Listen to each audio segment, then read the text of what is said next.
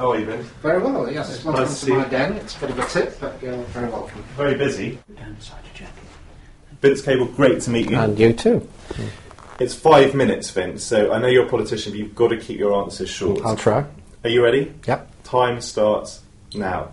It was roughly a year ago that you came out with the famous line that Gordon Brown had gone from Stalin to Mr Bean when you were acting leader of the Lib Dems. Who is he now? Well, I don't think he's any longer Mr Bean. He's got his act together. I think he's overstating his achievements, but he's no longer on the floor. He's no longer a figure of ridicule. I'll give him that. Now, you were 64 when you were acting leader. You didn't go for it in the long term. What does it say about society or politics that age seems to be a factor in that? Well, it shouldn't be. I mean, we've just had somebody who was 6 years older than me standing for the President of the United States and not getting far from it. And I'd like to see that here. I don't think age should be an issue. You started off as a Labour man. You worked for John Smith, the late John Smith, before he became Labour leader. But you did suggest before the last election in 2005 that the Lib Dems could work in the coalition government with the Tories. Who would you like to work with next time round if there's a hung parliament and the polls are tightening?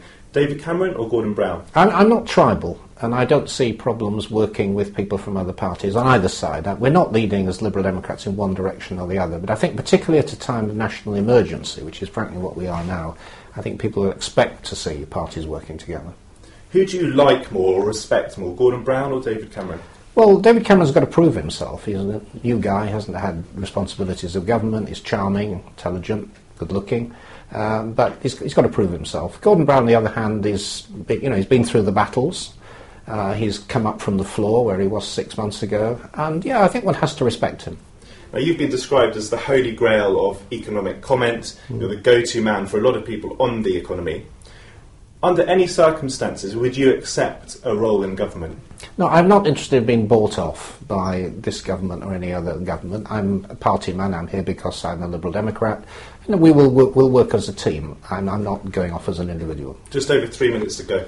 If you were Chancellor for the day, Vince, what one thing would you do to try and breathe some life back into the economy? The one thing we've got to get a grip on is what's happening in the banking system. It's absolutely disastrous at the moment. Banking is collapsing. Banks are pulling their loans on businesses, causing tens of thousands of people to lose their jobs. So the first thing the Chancellor's got to do is to stop that. 37 billion of taxpayers' money has gone into the banks, plus all the guarantees.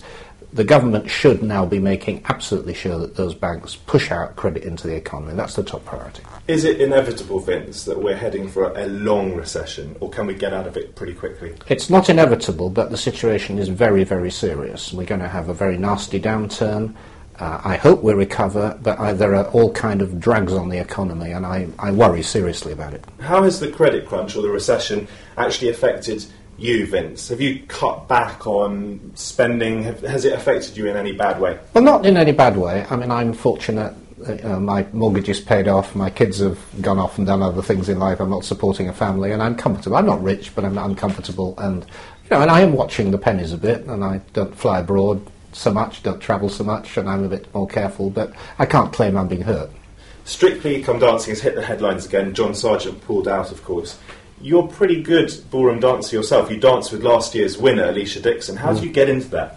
I got into it because my late wife, Olympia, and I took this up when our kids had grown up. We wanted to do things together, so we went to dancing school, enjoyed it, started doing examinations. When she died of cancer, I was a bit lost, and really I wanted things to plunge myself into, so I took up dancing again with my old teacher, and we've done a lot of exams together. And it's great. It's great mentally, great physically. Fantasy now, perhaps. Which would you rather, win Strictly Come Dancing or be Chancellor of the Exchequer? That's an impossible dilemma. I'd love to do both. What's your biggest ambition?